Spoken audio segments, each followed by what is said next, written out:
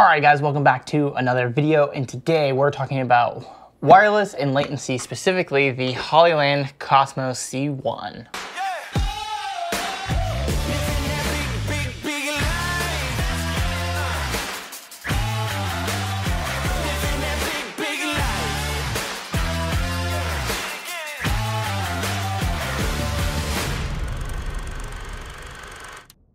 Okay, so you've probably seen in my stories me talking about wireless, and I usually recommend Teradek, Vaxis, and now the DJI transmission system.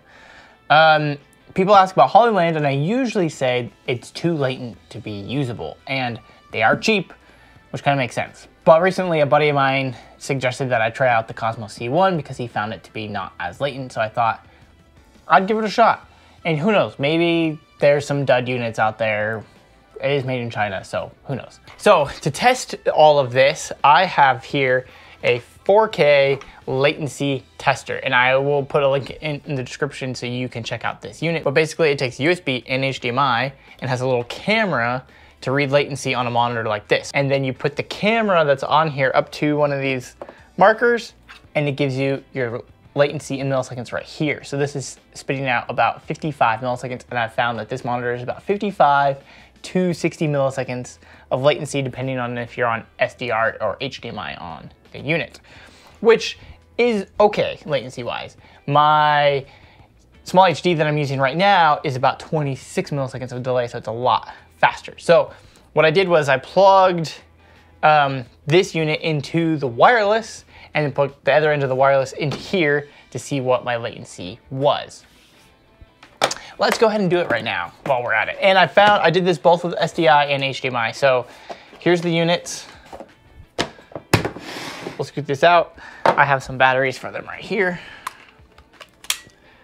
Turn that on. Turn that on. Let's go ahead and take the HDMI and plug it into the input here. And then have my SDI right here. I'll plug it into the output of this unit here. Change my input on the neon to SDI. Yes. Changing.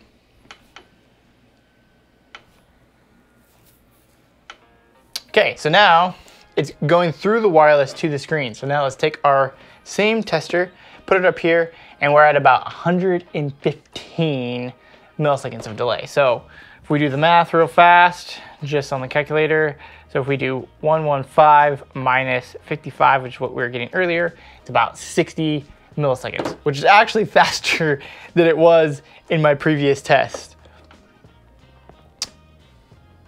Yeah, 60 milliseconds.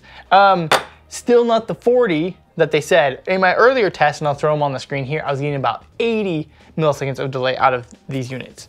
And then with my DJI kit, I was getting about 40 milliseconds of delay. So it's kind of weird that now it's 60 and it was 80 before. That's really weird. So another test that we will do is I'm gonna take it out of the HDMI in. I'm gonna go into the HDMI in of a converter and then go SDI out of that converter into the Cosmos, because I was told the SDI input is faster. So bear with me here. See if this works right away. It did. Cool. Latency tester. Stick it on the screen. 122. What's really interesting to me here, and you're kind of catching me in this like reality of like I'm testing this live with you guys, but I've done tests earlier today, is that every time I do the same test, the latency is different. So I don't know if that's this unit. I feel like every time I test it straight into a monitor, it's the same latency. Or if it's the units changing, and if the units are changing based off of different information, like that's really weird to me. Because now I'm checking it, yeah, 127, 126. Yeah, so if we do 127 minus the 55 of the monitor is 72 milliseconds, which is closer to 80, which is what I tested earlier. So again, no clue what is happening.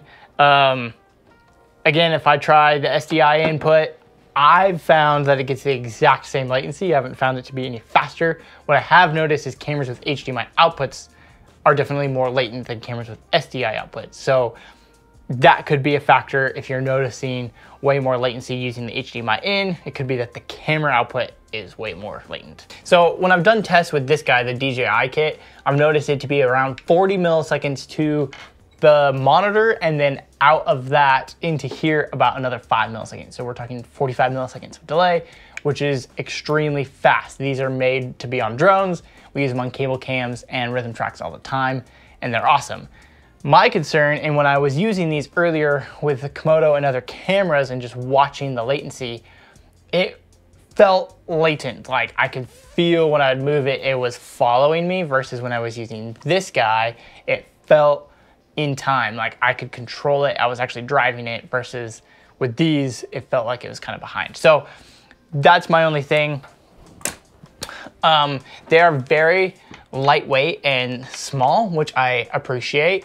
They feel very well built. The case, on the other hand, could be a little bit better. I wouldn't even put this in Pelican category because I feel like I could break it pretty easy. It does include antennas and AC power. VAXUS, take note, put an AC power cable in your kit with the camera as my receiver. I want it to be plugged in. I don't want to have to run it on battery all the time. You should just put an AC cable in there, just like every other wireless company.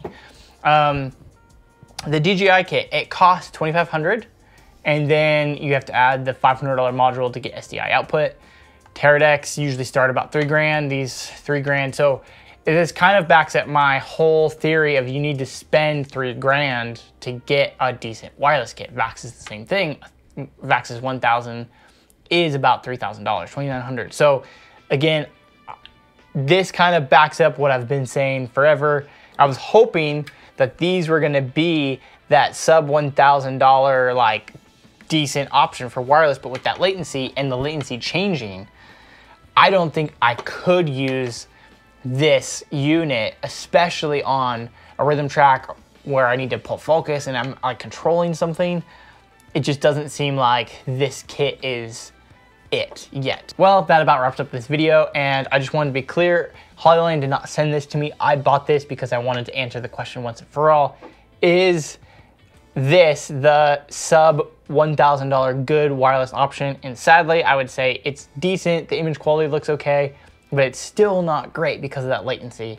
I could not use this on a Rhythm or a Dactyl. I'm still gonna use my DJI kit or a Teradek. But yeah, decent unit, just still not quite there. And lastly, if you want to see more videos like this, make sure to hit the subscribe button down below. I love being able to take equipment like this and answer your questions of whether this is worth your investment.